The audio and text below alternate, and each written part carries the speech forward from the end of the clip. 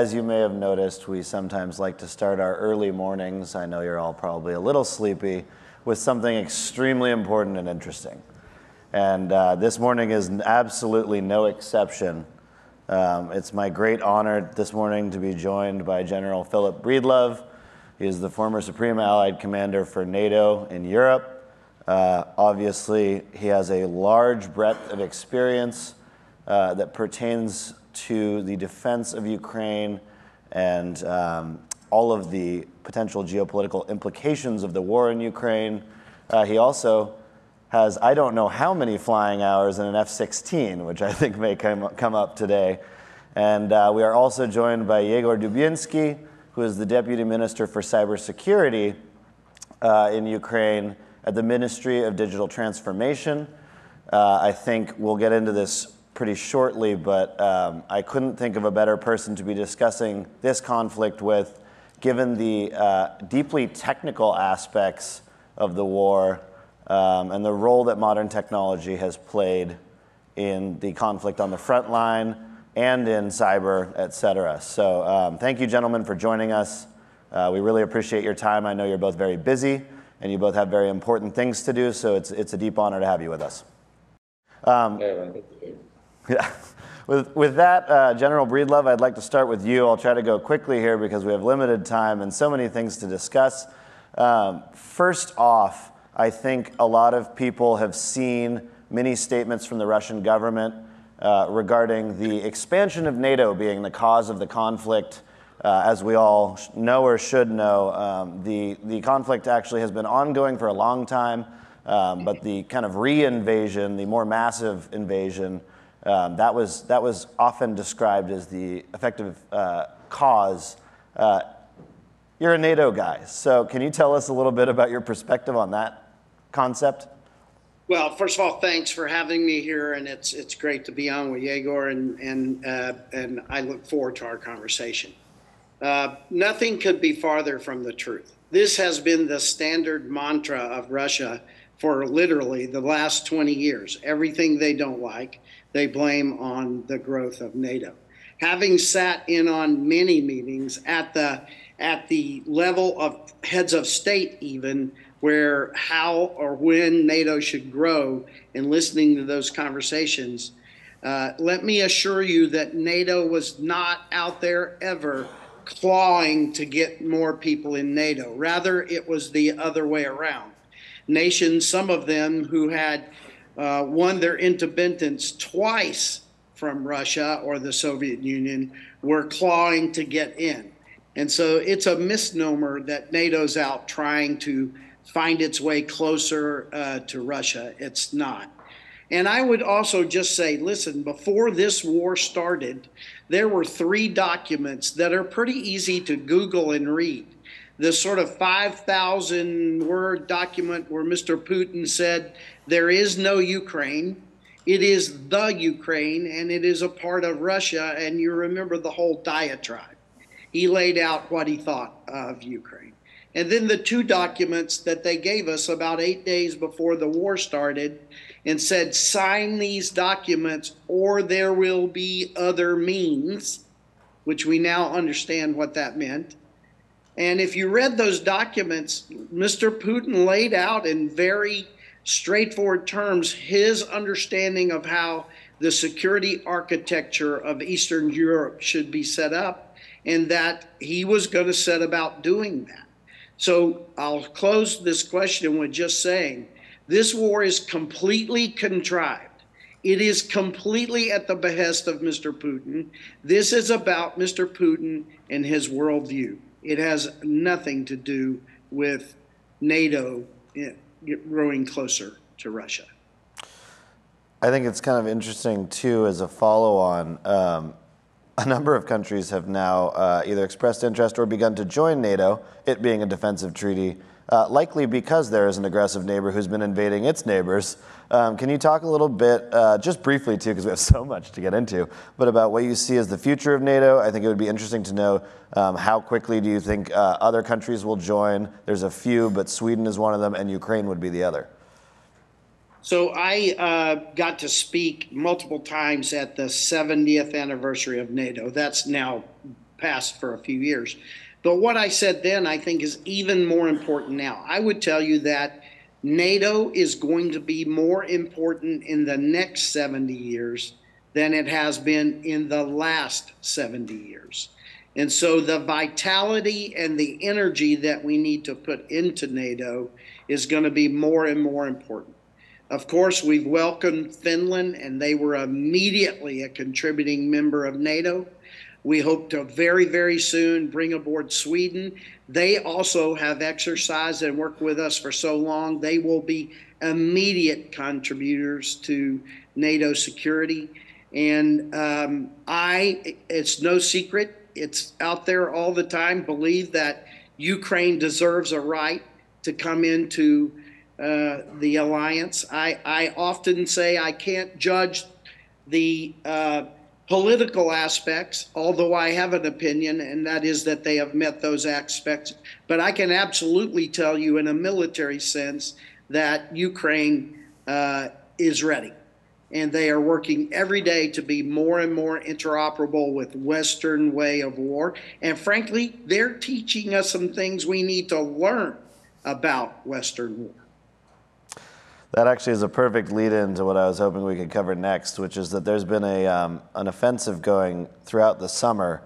I've seen a lot of pieces in media calling it a failure. I think it's a lot harder to judge than it looks in a few news articles I've seen, and I think you could probably offer a lot of perspective about that. But can you describe a little bit why it's been difficult to advance for Ukrainian forces, what's going on at the front lines, what's happening now, and where we see that going? Do you think, what timeline do you think the offensive will move on? Will it halt, et cetera?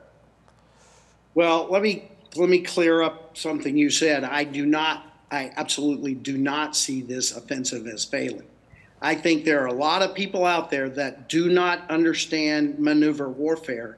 And they had this view of when the Ukrainians launched their offensive, it was going to be rapiers in the sky and flags in the breeze, and off we go like the charge of the Light Brigade.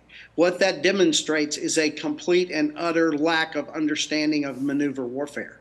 Additionally, we have talked about how we do maneuver warfare. In the West, the very first requirement to execute maneuver warfare is to have battlefield air superiority over your troops. Have we provided the means for Ukraine to have battlefield air superiority over their troops? No, not even close. And in fact, Russia hasn't done a good job of trying to establish battlefield air superiority because Ukraine has given them fits with their land-based defense systems. So the idea of an offensive executed without battlefield air superiority would stymie a lot of Western war makers or war planners, because we would never, let me say that one more time, we would never plan to do that without that capability. And I would also say I have many peers that are still doing this business. One of my former peers is now the Secretary of Defense. And when he was the commander of CENTCOM, if you had told him he was going to fight a war without his long-range precise artillery, it would have been very ugly in the room when that decision was made. We have not, I'll say it one more time, we have not given Ukraine yet what they need to fight a modern maneuver warfare offensive in Ukraine. And I believe we need to rectify that series of decisions. How do you see that playing out? I mean, I think I've seen the same thing you're describing. It seems very slow walked at times, the way that things are kind of drip fed to the Ukrainian military. Why do you think that's happening? And do you think it will change, and when?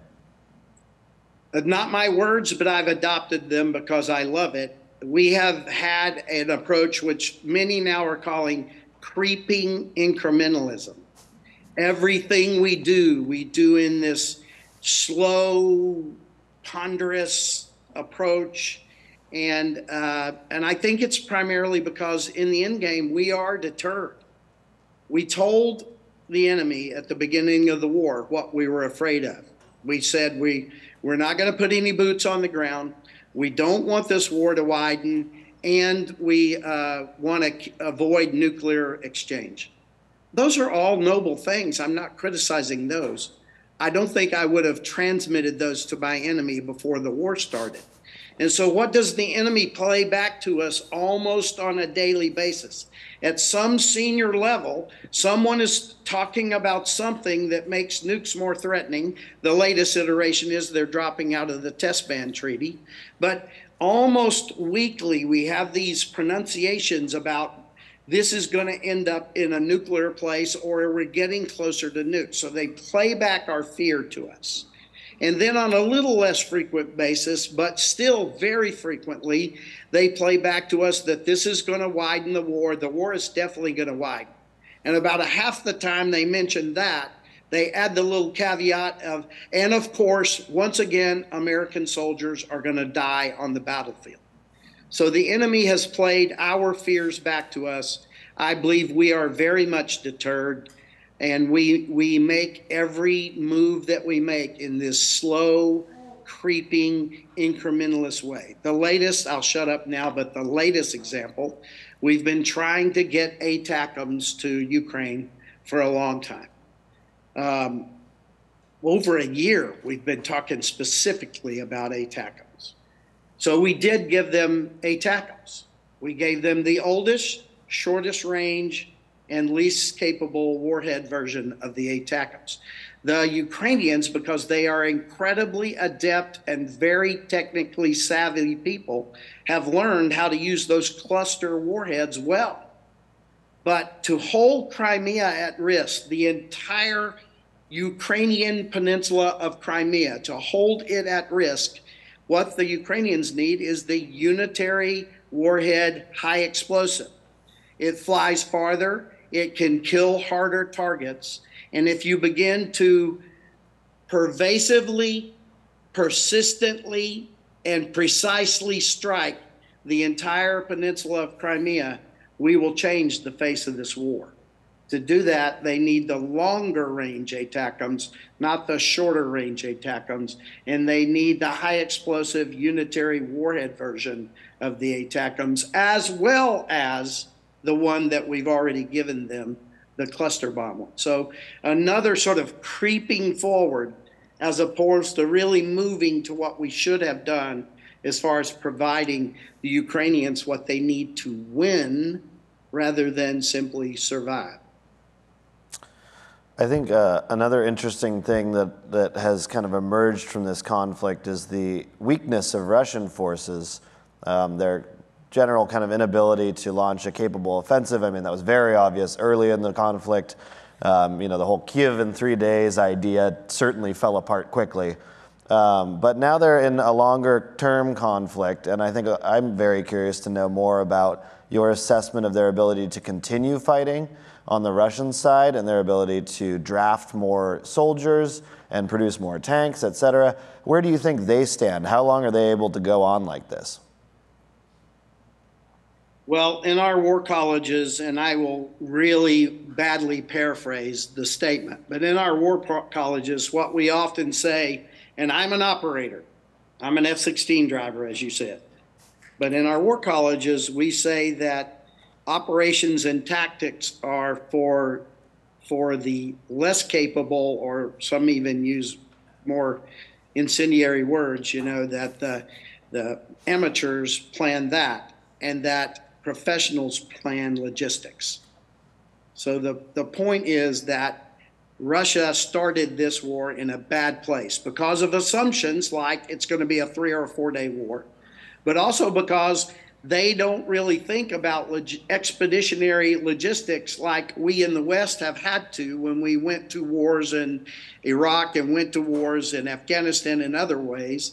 We seriously work on expeditionary logistics, and I think that Russia has ill-served or not well-served its military because its logistics planning are not good. But to your latter point, we have to be academically honest and recognize that Russia has more men and women too, but more fighting age men than Ukraine does, by far. And Russia still has lots of stocks, mostly of older equipment, but there's a lot of it there.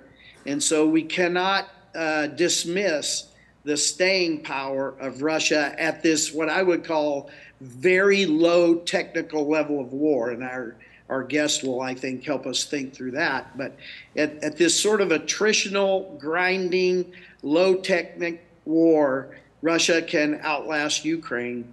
And so we in the West, we have to make some tough decisions and make sure that Ukraine has the wherewithal to stand and fight for as long as it takes. I think that's a perfect lead-in to your profession, Yegor. So I can't think of a better way to move into a discussion about this, but I think one of the most fascinating aspects of this entire conflict has been the Ukrainian military's almost wild ability to innovate. And can you kind of speak to that for a moment? I mean, this has become a conflict. Yes, it is reminiscent of, classic trench warfare from 100 years ago, but at the same time, Ukrainian forces are jerry-rigging drone warfare techniques that are completely novel. So can you talk about kind of how that works in terms of your understanding of modern warfare and the implications of new technologies? What's the most important and most useful tech that you have seen? What's needed? And where do we go from here on adding new tech that helps Ukrainian forces move forward? Yeah, hello, Evan, and thank you for having me here as well. Let me clarify, I'm in charge, as Deputy Minister, I'm in charge not only cybersecurity, but also robotics and digital technologies for security and defense. And General Breedlove, thank you very much for your insight and for your analysis. Yes, it's true. It's true, but I want to add a few words. Really, we believe that this is the first digital war in all dimensions. And actually, we have this war. It started on the ground as a ground war, but in reality, it started even before. It started from the first cyber attacks Russia caused since January. It's the attacks we already detected, and we can prove that they are Russian. In February, they committed the biggest DDoS attack on our infrastructure. In middle of February, before the February 24th. So in the cyberspace, the war started even before the ground. But after that, on the ground, in the air, on the sea, but we have this war also in digital space. So it's a very heavy electromagnetic warfare. It's a warfare in cyber, it's warfare in media. And so where we were more capable probably to use some digital technologies in this war. So we use this warfare marks that this is a more technological war. And we see that Russians with their, let's say, obsolete technique, they were not capable, not only with technique, but with their strategy and with their chain of command. We have deliberately or not deliberately, we had more net-centric warfare. Our troops were communicated on the horizontal level, specifically on the first days of the war. And it was mostly communication means, and they use very actively some technologies they had. We also were not ready for the full-scale invasion from the point of view of modern military equipment. Later, much later, in a few weeks, our Western allies started to supply us with some modern military equipment. And we tried to use all technologies we had at that time, mostly civilian. If we had civilian drones, we used civilian drones for ISR, for intelligence, surveillance, reconnaissance. If we had some communication equipment, we use them and replace by the equipment some military-grade equipment. We were lucky that we enjoyed very massive and very important support of our big tech partners, technological companies. So we receive Starlinks from SpaceX. We receive a lot of support in cyber dimension, you know, where big tech companies help us, Microsoft, Google, Mandiant, many others, they help us to protect our cyber assets. We enjoyed help in media space as well because of many of outlets, they recognize this warfare also in media space, and they have to help us to show what's going on in Ukraine, you know, to show truth. But also we were doing, you know, we were learning our lessons, and we are developing our own equipment strategy. So particularly we found that drones are very effective. Drones can help us to save our lives and lives of our soldiers. And I do agree 100% with General Breedlove. You know, we have less people than Russia, but it doesn't mean that, you know, we surrender to Russia. So we can use drones and to save our people. And we start this initiative, which was called Army of Drones.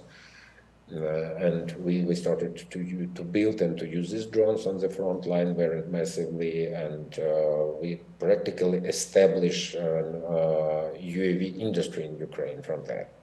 You know, a year ago when we started, not a year ago, in the, July last year when we started Army of Drones, that was an initiative of President of Ukraine, General Staff, Minister of Defense, and Minister of Digital Transformation actually, you know, was in charge. And we had only, you know, 6 producers with 7 models on our market. Right now we have more than 200 companies, and we have contracts with 62 companies. And we bought more than $1 billion. We bought different drones from different producers. But also, you know, we were using some technologies in cyber and media space. You know, we are using AI particularly very actively for auto targeting, for visual navigation, for example. You know, for face recognition, particularly, you know, we use facial recognition to recognize Russian invaders. We believe they are war criminals, and we have even special initiative to make a book of these war criminals and to bring them to the court after the war, who will survive exactly. You know, and for that we use some AI technologies. We use such a program like Clearview, for example, to recognize Russian marauders who simply, you know, send many of our marauders who stolen our property and sent to Russia through Belarus, for example. Also, you know, we used a lot of AI for recognition of their military technique. We use sensors. So we built our ISR system, and actually, you know, C4 ISR system for our own. We have our domestic system like Delta. We have our system for artillery, for example, Krapiva. We have a specific system for our drones. We have specific system for electromagnetic warfare, but we also cooperate with worldwide, you know, with widely recognized companies like Palantir, and we use their software as well for some purposes. So we integrate this system. So you have this war, unfortunately, generates more data than any other conflict in the human history. And so you need some capacity, you need some specific software which is capable to process this information. So we used clouds for that, and we very actively right now use cloud technologies, and we use some specific software. We very actively use OSINT technologies, you know, to find Russian soldiers, to identify, which we believe is very important. So, and in general, for right now, we believe that We are building a system of sensor fusion where we have everything starting from satellite images. By the way, we also very actively working on processing these images. We have drone reconnaissance, and we have sensors on the ground.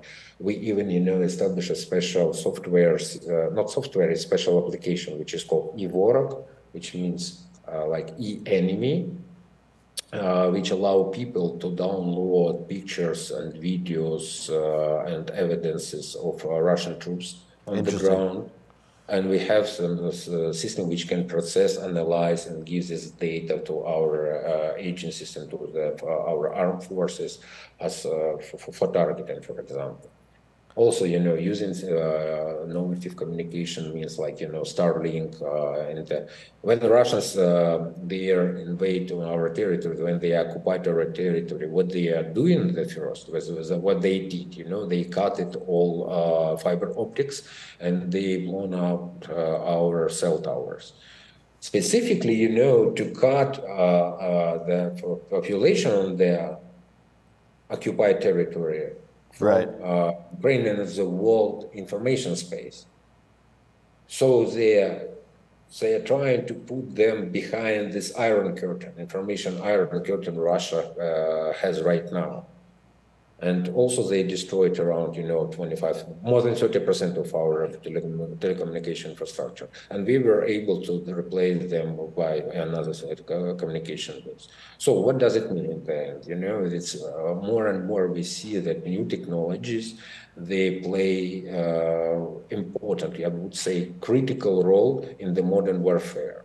Even if these technologies are not military grade, maybe not yet recognize the military grade. We are testing them on the ground, and we are using them quite effectively in the modern warfare. So it's more innovative way how to use and how to fight on the battlefield. Yeah. And I think we're going to move to Q&A because we only have a couple minutes left. So if anyone has questions, please step up to the mics. We've already got some folks. But it sounds like, I wish I had you for 2 hours, Yegor, because it sounds like there are 50,000 things that you're doing on 50,000 fronts, right? From the information space, all these different hybrid warfare problems that you're encountering, from telecoms to drone warfare to cyber. So thank you. That's all fascinating, and the OSINT stuff is very interesting to me. First question over here. Yeah, Yegor, I was in Kyiv and Lviv in July, and first a comment, then a question, and my clear impression was that Ukraine could not be more united. Old, poor, urban, rural, young, old, everybody seems completely united, albeit a bit exhausted. Slava Ukraini. Question. What is your top priority? What's your top need in terms of electronic warfare from the West, from the United States? Frankly, Chatham House rules. Yeah. So electronic warfare is quite severe. Not on this, by the way. This is a recorded session. To overcome Russians, in electromagnetic warfare, what do we need? We need the more powerful electromagnetic warfare means as well. To block Russian drones, specifically, Lancet, because they are very harmful for our soldiers on the front line. What do we need from other side? We need CRP antennas. You need more resistible communication means because of many of them. Unfortunately, many of products we receive from the United States, they have to be improved before they will be sent to the front line. They were prepared for completely different warfare, and they are not capable to fight on the front line in our circumstances right now. So communication means that everything has to be ready to operate in the GNSS denial conditions. So, and we need optical navigation to replace it. And probably, we need more and more components more sophisticated because of this warfare shows that the progress is very fast. Just literally today, I talked to the head of our UAV forces, and he told that, you know, we cannot set technical requirements for 6 months. Even 3 months is too much. Maybe 2 months we will replace our requirements. So more and more, it's an engine of the progress. We need more components, and we believe that together we can use your technologies and our capabilities to produce the frame and to make really good samples of weapon we can use in the modern warfare. And unfortunately, we are out of time. But gentlemen, thank you, Yegor. Thank you, gentlemen. I know you're very busy. I know there's a lot going on in your worlds, and it means a lot to us that you've come to join us this morning, and hopefully more in the future. Thank you.